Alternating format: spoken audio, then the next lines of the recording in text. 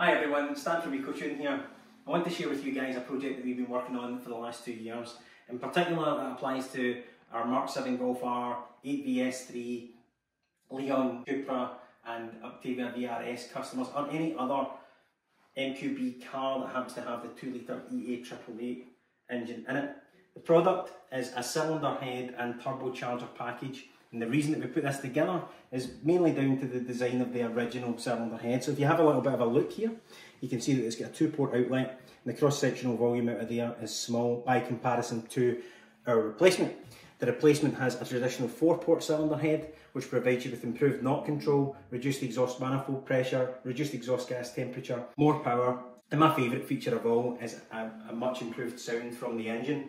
Now, we've incorporated an extended runner design to further complement the design of this cylinder head and get the absolute best from it. We used as much space as possible to make the runners as long as possible to provide increased high RPM performance. Conversely, it doesn't affect the spool of the turbochargers at all. We tested it with the stock head, we tested it with this head, and if anything, we actually seen a benefit.